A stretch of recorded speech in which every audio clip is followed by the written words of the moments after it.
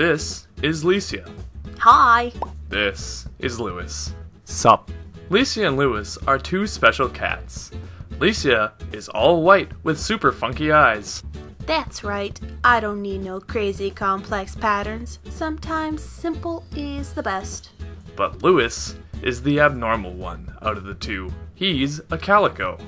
And I'm not a woman. Listen to my voice. Does it sound like a woman to you? So, how did these two come to be?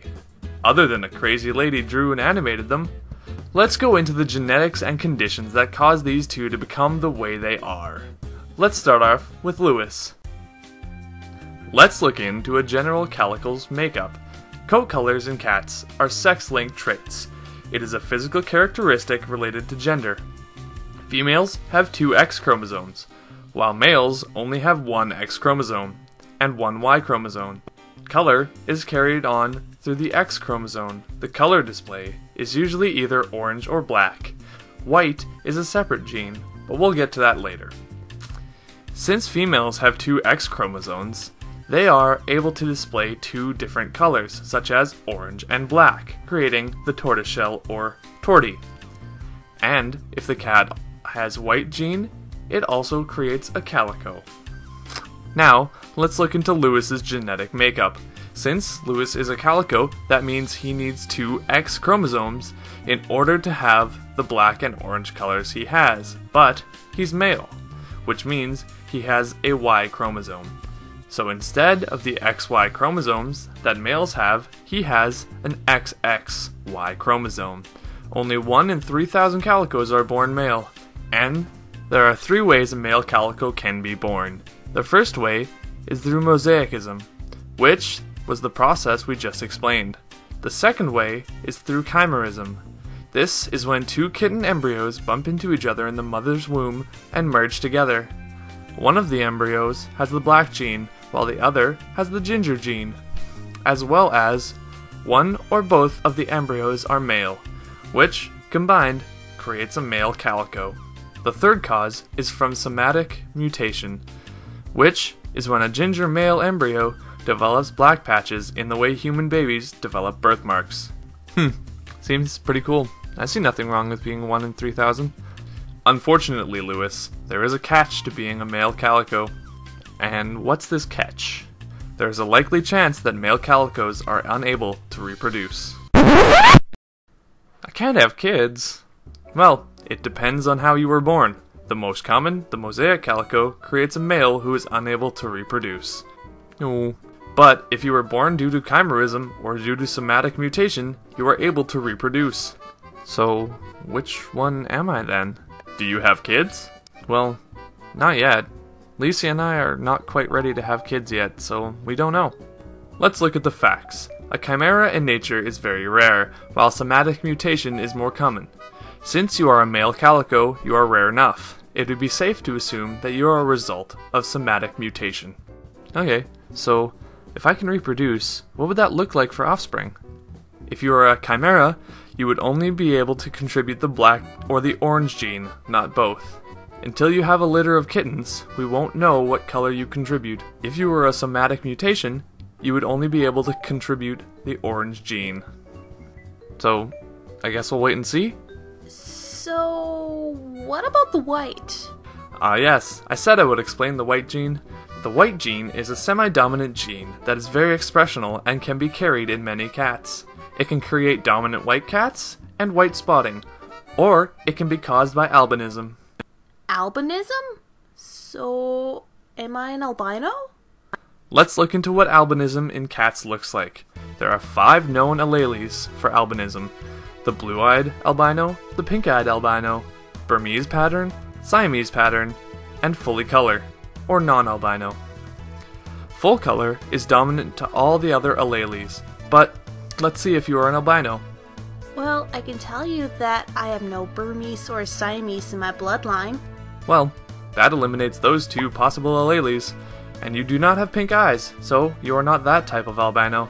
Your eyes are not fully blue, therefore you cannot be a blue-eyed albino. So, that leaves you as a full color, which is the most dominant of all the alleles. Okay, I'm not albino, so what am I then? According to the Cat Fanciers Association, a white cat must have a white parent. Do you have a white parent? No. My dad's a tuxedo and my mom's a tortie. Interesting. Dominant white cats will either have blue eyes or orange eyes, and are usually deaf. Well, I have hearing issues, but I'm not deaf. And again, my eyes aren't completely blue. You're right, you're not a dominant white cat. Then how's my coloration explained? Your coloring is explained through white spotting. White spotting? Yes. Most cats carry the white spotting gene, and there are many levels of white spotting too. Level 1 is basically a solid colored cat with the gene present but not expressed. Therefore, they are a carrier despite not showing it. Oh, so that would be like Zane and Mento, since they don't have white spots, but they have the possibility of carrying it to their kittens. Exactly, Lecea. Levels 2 through 4 produce cats with white spotting that can be just a couple spots to a tuxedo pattern. So that's like Rook, Stella, Kira, Zachary, Rosalind, and my sister Veronica. That's correct. Level 5 creates the bicolor, giving them half and half with their original color and white. So Lewis, my brother Leroy, and his fiancée Joey. Correct. And then there are levels 6 through 9, in which the cat is mostly white and their original color gets more restricted. And that would be like my other brother, Evan. That is also right.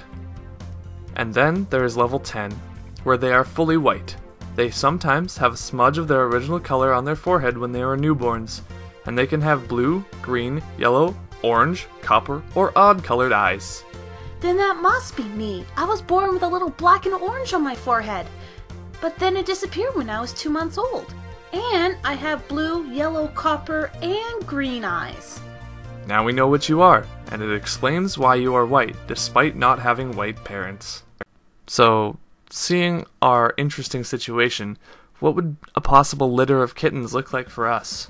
Well, since we know that under Lecea's white she is a calico, and since we don't fully know if Lewis is a mosaic, a chimera, or has somatic mutation, let's say that Lewis is a chimera and able to reproduce for this example. Since we've explained that a chimera can only pass on either an orange gene or a black gene, we would have some possibilities. If Lewis passed the orange gene, the chances would be a 50% chance of calico kitten and a 50% chance of an orange kitten for a female, and 50% chance of a black kitten and a 50% chance of an orange kitten for a male. And if Lewis passed on the black gene, the only thing that would change is that it would be 50% chance of a calico kitten and 50% chance of a black kitten for the females, while the chances stay the same for the males. But if Lewis has the somatic mutation, he would only be able to pass on the orange gene. And since both of you have the white spotting gene, there's a large chance most or all of your kittens will have white spotting too.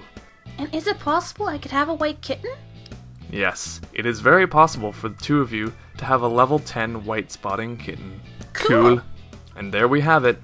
We have been able to explain why Lewis is a calico and a male, and how Lecea is white.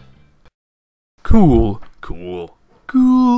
beans, beans, beans, beans, beans, beans, beans, cool beans, beans, cool beans, beans, beans, beans, beans, cool beans, cool beans, cool beans.